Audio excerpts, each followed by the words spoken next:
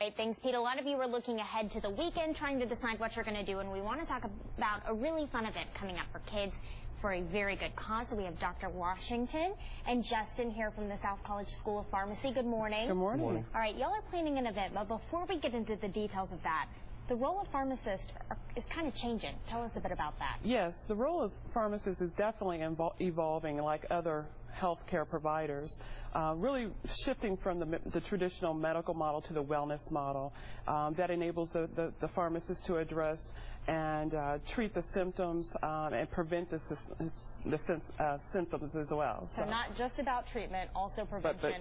Yes, prevention. So y'all are turning to focus on kids when we're talking about prevention.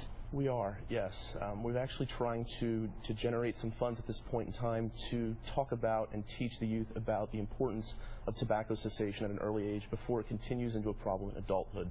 Okay, and to do that, like I mentioned, a really fun event. What can people come do this weekend?